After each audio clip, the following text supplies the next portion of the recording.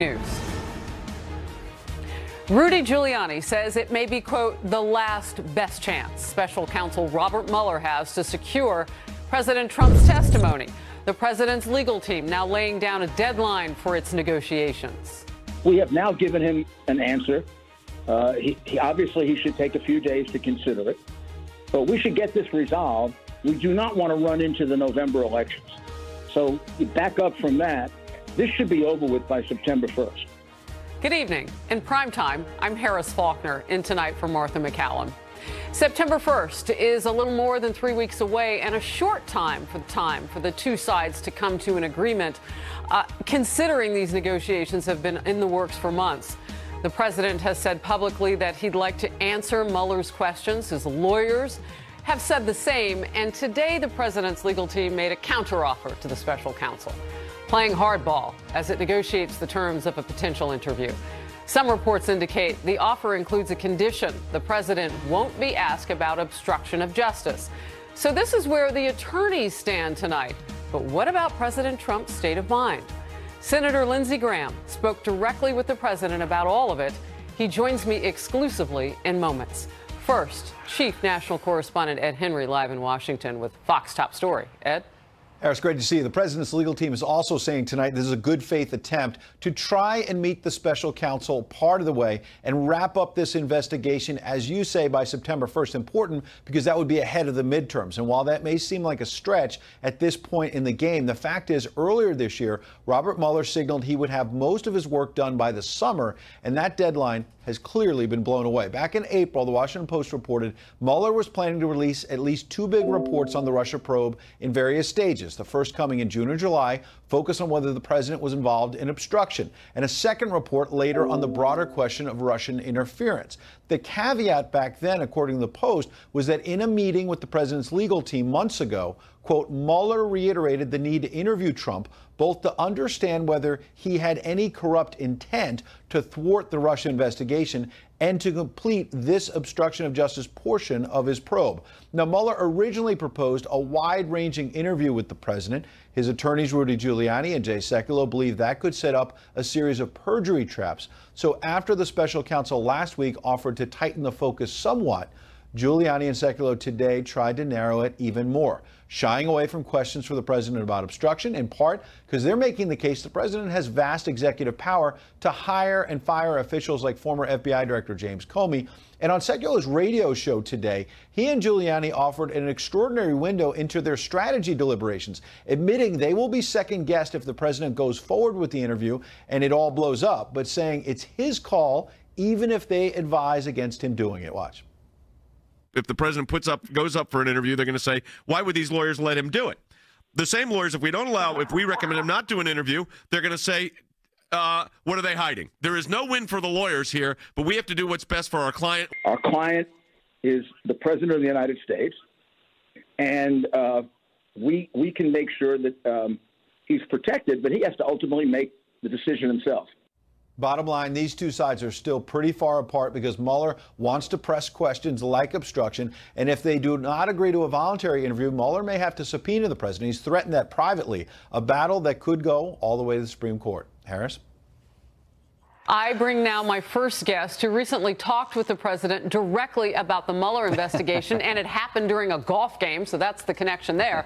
South Carolina Senator Lindsey Graham is with us now, member of the Senate Judiciary Committee. Great to see you tonight, Senator. Thank you. So the president brings this up on the golf course. How does that happen, and what did you tell him? He said the same thing to me that he says to everybody when he's out in public. He thinks this is a witch hunt. He didn't do anything wrong. I said, Mr. President, I've seen no evidence of collusion between you and the Russians. I don't think you collude with your own government. Why do we think you collude with the Russians? I've been looking at it for 2 years. You just got to be patient and let it run its course, and it will. And we're going to make sure he's treated fairly. And nothing untoward. He didn't suggest anything other than he's frustrated, and I don't blame him for being frustrated. This thing's going on for a very long time. Yeah, and that frustration played out. I know I've heard you say that it was about 20 or so times that he asked you about this. I was joking. Okay. I was joking. All right. Well, what did you want him to kind of really hook into as we go forward? Because as I understand it, yes, you've got to be patient, but you said you don't want to hand losses to Republicans. How would that go? Well, if we shut down the Mueller investigation politically, then it would be the only thing anybody talked about.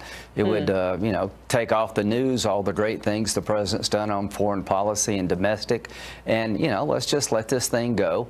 If he doesn't issue a report soon, then I hope he'll wait to after the election.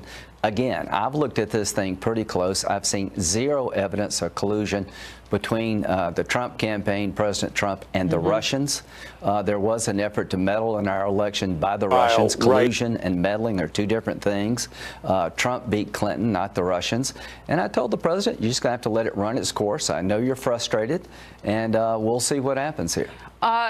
Other advice that you might have given him, you know, the big story today is the handing off now, the response, if you will, from the president's legal team, the handing off their list of what they'd like to see as conditions for a sit-down with Bob Mueller. What do you say about it? Well, we didn't talk about that. And again, the president is frustrated with the investigation going too long. He thinks he did nothing wrong. The full season pass. And, you know, he makes a good point. Look at what they did with the Clinton email investigation. The FBI agent in charge of the Clinton email investigation hated Trump, liked Clinton. Nothing's happened. The FISA warrant came from a document prepared by somebody on the Democratic Party's payroll, and he feels like there's a double standard here. One of the things that we didn't talk about, I didn't know about it until yesterday, apparently about 5 years ago, the FBI told Dianne Feinstein one of her employees may be an agent of the Chinese government. That was the right thing to do, and she fired them. I'm going to send a letter to Director Wray next week and ask him, what is the policy? Why didn't you tell President Trump that you had concerns about Carter Page? Is there a double standard here? If this was a counterintelligence investigation, not a criminal investigation, the FBI should have told President Trump they had concerns about Papadopoulos and Page. Why didn't they do for Trump what they did for Feinstein? Yeah, I want to step back just a second to Dianne Feinstein. The senator was made aware. She then went on ahead and fired this spy. Right. And now you're sending a letter to Christopher Wray. Are you feeling like that needs more investigation right now? You better believe it. Okay, what do you want him to do exactly? And do we need to step back even further? Sure. Yeah, and take a look at anybody else? I'm saying, what the hell's going on at the FBI? Why do you tell a Democrat when they hire somebody connected to China? It could happen to anybody's office. Right. When the FBI finds out that somebody's working for us, may have connections to a foreign government, they should tell us, and Dianne Feinstein acted responsibly. When it comes to the Trump campaign, why didn't they tell him about Papadopoulos or Carter Page? And at the end of the day, what has Carter Page done wrong? Senator, he's still walking around a free man. When I said step back, Paul Manafort is on trial right now. Why didn't the FBI discuss Paul Manafort with the Trump campaign in more details? I mean, that's what I mean. How far back do we need to go? Here's the point. A counterintelligence investigation is designed to protect American institutions from infiltration. The right thing for the FBI to do is if they find somebody's working for a political campaign, a bank, or any part of the government, is to inform the people in charge that this person you hired has got unsavory connections. That's what they did for Feinstein. Why did they not do that when it came to Manafort, Gates, and Papadopoulos? Why did they ignore that? If they did have a confidential informant, what did the informant learn about the Trump campaign in Russia? Apparently nothing. Breaking news with that letter that you're going to give to the FBI director, and I didn't mean to put more names on your list, but as we look at who might have told whom what, those certainly seem like a couple of names that need to be added, as you just said. I want to talk about Iran. I read a statement from you today, and it was one of those things where would it have made a difference a few years ago if the Iranian citizens had had somebody to advocate the way you did in this statement? You feel very strongly that this is the time, again, to support any kind of revolution that might pop. What's happening? Why? Well, President Trump, if you're listening, what you're doing with Iran is long overdue, and it is working. You see this regime for who they are. This is a murderous regime driven by a religious philosophy that will not allow Iran to ever be a peaceful member of the family of nations. The Ayatollah is a religious Nazi. He wants to master religion. He wants to purify Islam and destroy Israel and come after us. World peace and the Ayatollah cannot fit in the same sentence. You got him on the ropes. To our European allies, it's disgraceful that you're picking this regime over the people, that you want to do business with this man who's dismembered the Mideast, openly avows trying to destroy the state of Israel, and is the largest state sponsor of terrorism. If President Trump will keep it up, European businesses are going to pick our economy over Iran. It's not if this regime falls, it's just a matter of when, if we keep the pressure on, and I think it's working. You know, this week, the president of Iran said that he wanted to see if we could be sincere, if we were interested in getting another deal. I'm thinking you're not really interested in offering up sincerity. Before I let you go, when you play golf with the president, do you let him win? I try my best to beat him, I just can't. For me to beat him, he's got to get to be 80, and I got to shoot 80, which is both hard. But he's a gracious host. He's a lot of fun. He's doing a good job. We have a good time. And any deal with Iran that they would honor is probably not worth having. I just want to thank President Trump for resetting our foreign policy, leading from the front, taking on dictators and thugs like the Ayatollah. We're going to bring about regime change without firing a shot. Senator Lindsey Graham, thank you very much. Great to have you from the great state of South Carolina tonight. Take care. All right. Thank you. And there is breaking news tonight. At any moment, we expect to hear from New York Republican Congressman Chris Collins. We are told he will hold a news conference following that indictment of insider trading charges, which broke earlier today. Also, as we roll along in prime time, several big Tuesday races to talk about, including Ohio and Kansas, still too close to call, almost 24 hours later. But there is one clear winner in Michigan, being called the future of the Republican Party. John James joins me next. And let's flip the script to the Democrats now, where Democrat socialist Alexandria Ocasio-Cortez says she is the future because America is no longer soccer moms and minivans. Well, Ben Shapiro says he has some thoughts on that. Stay put. You know, Ben doesn't mince his words. 2 hours ago, we were on Live on Outnumbered, and the news broke of insider trading charges against this New York congressman. His attorney at the time said he will be vindicated. He laid out a case for how this was not insider trading. However, federal prosecutors in New York also laid out their case today. This will be our first chance to hear directly from the congressman. I should mention the Speaker of the House, Paul Ryan, today pulled him off an energy committee, saying that the courts will figure this out, but in the meantime, he will not be serving on that committee within the House. Chris Collins, congressman from New York, when he steps up to the lectern, we'll take you there live. Also developing at this hour, nearly 24 hours after the polls closed in 5 states, several races are still too close to call. Ohio, the special election there, Republican Troy Balderson is claiming victory before it has become official. He holds a slim margin with just about 1,750 votes against Democrat Danny O'Connor. In the race to be the next governor of Kansas, Republican Chris Kobach holds a 191 vote. That is slim. A lead over sitting Governor Jeff Collier. But one race is definitive. Michigan's GOP Senate primary, where Iraq War veteran John James beat fellow challenger Sandy Pensler by 9 points. President Trump tweeted this: "Congratulations to a future star of the Republican Party, future Senator John James. A big and bold victory tonight in the great state of Michigan, the first of many. November can't come fast enough." Here now, John James, the Republican nominee for Senate in Michigan. Great to have you on the program tonight. You know, just to tell people a little bit about what last night felt, I want to hear directly from you. And now it's day one as you head down the road. Last night felt absolutely incredible. It was awesome to give the glory to God and also to point out the folks who got me to this point, the grassroots support that we felt since the very, very beginning, folks who believe that Michigan is truly a state that is the home of the American dream, is the birthplace of the middle class, and we're finally going to send somebody to Washington who understands what it takes to grow a business. I grew my family business from $35 million to $137 million. But I also understand what it takes to keep America safe. In your last segment with Senator Graham, he spoke about something, the Iranian exporting of terror and hate. And I understand that personally, fighting in Iraq and fighting with Iranian-trained fighters that actually took American lives, killed American soldiers. So I have personal experience understanding national security, and I'm looking forward to bringing my experience to bear in Washington. Not to make this all about the military and Iran right now, but you bring up a point that maybe people aren't aware of tonight as much, but we are fighting them on the ground in Syria.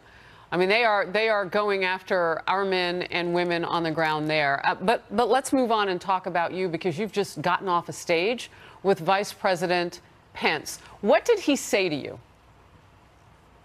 Vice President Pence is 100% behind me. Vice President Pence and President Donald Trump are 100% behind this race because they know that Michigan is in play. They know that Debbie Stabenow is vulnerable because for 43 years as an elected official and 20 years in Washington, she's gotten nothing done for the state of Michigan. They recognize that I'm going to do everything that I can to bring economic opportunity back to the state of Michigan, to continue to make sure that we tout our gains and that we don't stay on the defensive. We go on the offensive and we tell everybody that we are the party of emancipation, we are the party of suffrage, and we are the party of economic opportunity, separation of powers, and making sure that everybody can achieve the American dream. Yeah, those are interesting things to bring up, particularly from an African-American candidate. And in a state like Michigan, where you had just so Flint, Michigan, under the leadership of Democrats, and I understand you want to flip that. I want to kind of leave on that line, because that's what people are thinking. You know, politics are local. So what will you change for Michigan? And oh, by the way, did it get enough attention in 2016 from the other side of the political aisle? Well, I came back from Iraq because while I was over fighting, I saw pictures on Armed Forces networks of areas of the places you just mentioned, Flint, Saginaw, Detroit, Benton Harbor, that looked worse than the combat zone I was flying in. So I came back and helped create jobs. And what we need to do is make sure that we continue to push forward the opportunity zones that just got signed in the Tax Cuts and Job Act, that our president moved forward. Our president's numbers are moving forward. He's in the 29% approval rating. But right now, African Americans are in a situation where the Democratic Party is ignoring them, and we have a Republican Party that's now that's paying attention. I'm going to be listening and learning before I lead, and I'm happy to not have a black or a white message, but a red, white, and blue message, and make sure that I bring forward and get results that Debbie Stabenow has not gotten. Red, white, and blue all the way. And thank you for your service. John James, congratulations on last night. Thanks for being on the program. Thanks for having me. Go to johnjamesforsenate.com. I appreciate your support. Bye-bye. All right. He got it in there. Did you hear it, Lisa? Yeah. Lisa Booth now, Fox News contributor. On sometimes with me on Outnumbered, so we like to joke like that. Hey, chairman of the Harris poll and former presidential pollster to Bill and Hillary Clinton. Great to see you as well. Thank you for being on the program tonight. The Harris poll, not my own. You know, let's talk about, if we can, the Democrat Party right now. And opportunities, Lisa, start with you just real quickly. Opportunities maybe that are there because of a message that is leaning so far left, it would seem. Well, I think right now for Democrats heading into the midterms, basically what they have to run is just an anti-Trump message. You look at the totality of these special elections, and it's concerning the fact that Democrats keep outperforming. However, I will caution that with the fact that special elections are special for a reason. Take, for instance, the Arizona 8 special election. Debbie Lesko way underperformed in that race. However, Arizona 8 is not even a competitive race looking ahead at November. So special elections, there's a microscope on the race, so the dynamics are a little bit different than, you know, an actual midterm election race. Mark Penn, you have one thing, though, that we know and we have seen it, and that is intensity on your side of the aisle. But it is confusing. You know, who's really wearing, I guess, the messaging pants of the party right now? Is it the far, far left and those socialist Democrats, or someone else? Well, I think you have to differentiate between the voters and kind of what you see on cable TV. I think there's no question that Donald Trump is in charge of the Republican Party, but he's not winning over swing voters. On the Democratic Party, what we learned is socialists are not in charge of the Democratic Party. None of the Sanders-backed candidates, emerged from their primaries yesterday. Some of them lost quite badly. This whole socialist movement's been overplayed. 10 or 20% of Americans are socialists. This country is not taking a turn. This party is not taking a turn to socialism. It is like that hit song, it is meeting people in the middle. And I think that's what you saw in last night's primaries. Lisa, as you go forward, we're 90 days away now. I guess you can't even really count this day. We're 89 days away now, right? We're almost wrapping this one. It's kind of crazy. Is there something within the party for Republicans outside of the president's mojo as he touches down and helps candidates that they can really lean on? I'm not hearing as much about the economy, and that is a local and a national issue. It is. And look, I think for Republicans, the biggest challenge that they have is the fact that we have so many open competitive seats. And I think it's also some of these members that haven't had to run a tough race in a while. Those are the challenges Republicans are facing. However, I will also say that Republicans have, in fact, won 8 out of the 9 special elections. So I think Republicans have to work a lot harder to get their voters to turn out to vote. We've already seen Dem enthusiasm is high. They're in the minority. They want to retake the House. So they're going to be supercharged and excited to get out to the polls. So Republicans have to work harder. But I think if they do it and, our candidates run good races, then we may lose some seats, but we may not lose the House specifically. Mark, I'm curious in places like where you've got Joe Manchin, Joe Donnelly, Heidi Heitkamp, those particular Democrats who, may lean a little bit toward a center line or even right. What do you predict is going to happen with them? Well, look, I think they are going to have tough races. But most of them are really beloved in their states. Somebody like Senator Manchin is really beloved in West Virginia. And this is where, is this always a national election or is it a local? Well, Donald Trump is certainly nationalizing the election and making it about him. And he's at 45% approval, not over 50. And that means that the Republicans, if that's their message, because after all, the Republicans don't really have a leadership. Ryan has quit. They don't have a message. There's no real Republican card. It's Donald Trump. And he's at 45.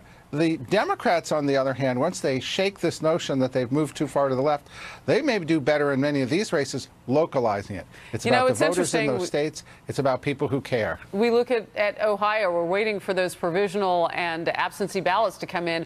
But those suburbs where a lot of those are going to come in, actually, the president was right around 54, 55% in terms of his ability to win in those areas. We'll see if that translates in that race as well. Too close to call, as they're calling it now. It's great to see you, Mark and Lisa. Thank you very much. Thank you, Harris. Have a great night. You too. Up next, the socialist movement not making many waves last night. We were just talking about that, despite media darling Alexandria Ocasio-Cortez flooding the airways with ideas like this. They say, how are you going to pay for it? As though they haven't used these same ways to pay for unlimited wars, to pay for trillion-dollar tax cuts and tax cut extensions. So I ask, and you see Ben Shapiro there, where does socialism actually work?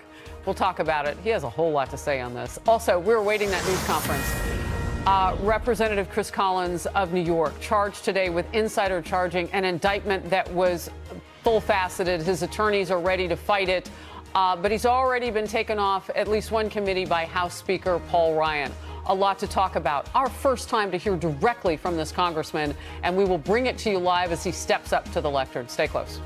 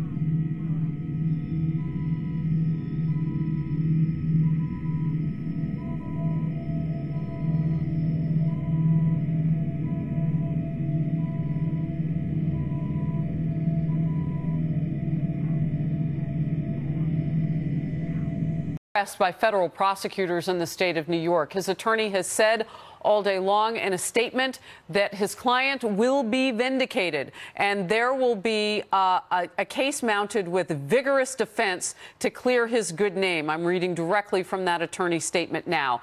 As this happens, we will take you there live. They're running about 60 minutes behind that congressman, but as soon as it happens, you'll see it here on Fox. Meanwhile, this is developing. The future of the Democrat Party as we head into the midterms, starting tomorrow, 89 days. New York congressional candidate and self-described Democratic Socialist Alexandria Ocasio-Cortez. Her way forward is the right way, she says, as she has some big issues with the current outlook of her party. Take a listen. We have not had a party that has been investing in its own future.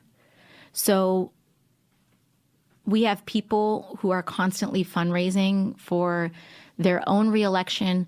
The average age of a House Democrat right now is 65 years old. Their heyday was in the 90s when, like, you know, kids had like Furbies and like parents, you had like soccer moms with like 2 vans and stuff. Like Furbies and 2 vans. Yeah.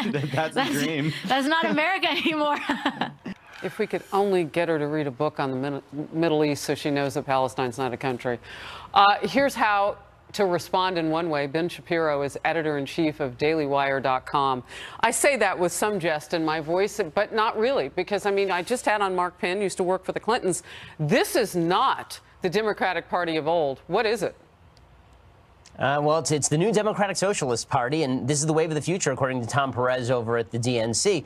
What's really incredible about all of this is that if Republicans could simply make this a referendum on Democratic extremism, on the fact that this is not even Nancy Pelosi's party anymore, it's Ocasio-Cortez's party, then Republicans would have, I think, a much better shot in 2018 and going into the future. The fact is that she makes statements that are factually untrue on a regular basis. She makes claims about socialism that are wild and crazy. She wants to spend, and Bernie Sanders' plans, they want to spend something like $218 trillion over the next 30 years, which would require a quadrupling of the percentage of GDP that we spend on government over the next 30 years. And she doesn't have to answer a single hard question from an interviewer at any point because she refuses to do anything remotely resembling an interview with somebody on the other side of the aisle. Yeah, and that wouldn't be the only reason why the tough questions might not come. I mean, they have come, and they've been difficult sometimes for her. She's, you know, oh, the Middle East, foreign policy is not my thing, so on and so forth.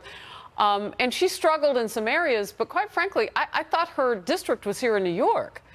And the Democrats are putting her out on this main national stage, and that gets complicated no matter whom they surround her with, like Bernie Sanders, whoever it is. I mean, you have a direct clapback to the soccer moms line. Yeah, I mean, the fact is that the soccer moms aren't driving vans anymore. They're driving SUVs. And also the purpose of having a van is that you don't have to have 2 of them. I'm not sure when there was ever a soccer mom who had 2 vans. The whole purpose of a minivan is you can fit everybody in one vehicle. But it's also factually untrue. The fact is that the number of mothers in American society is actually increasing for the first time in years, over the past 10 years. You're actually seeing an increase in the number of women who are staying at home. I don't know why the Democrats are now appealing to a crowd that does not include soccer moms. If they want to win elections in the future, it seems like that should be particularly the crowd that they're aiming at.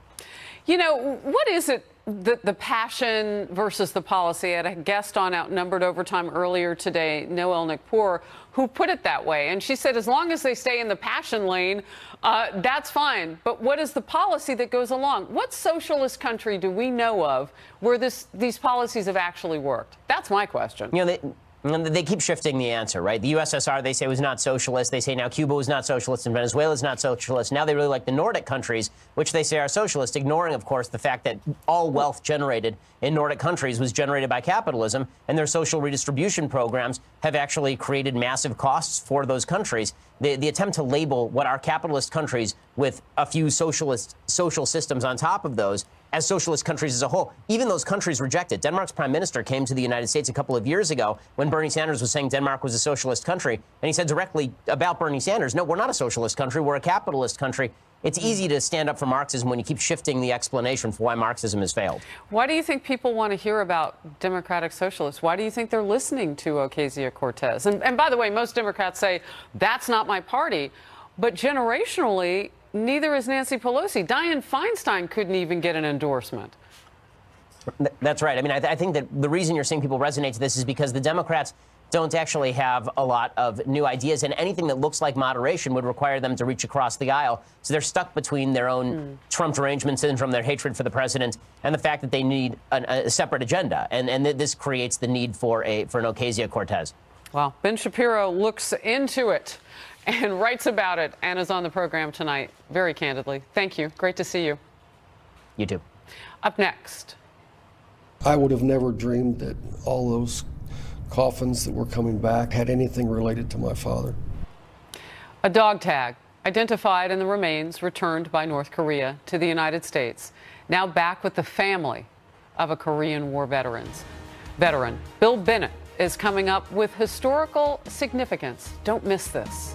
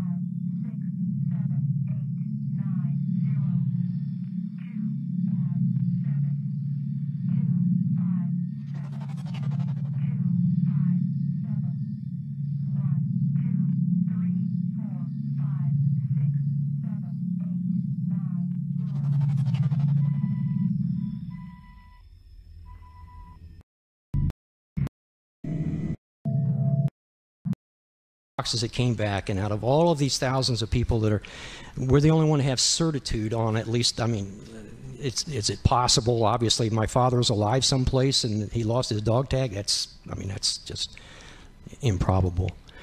So we've got some certitude now. Wow. An emotional moment on the road to closure today.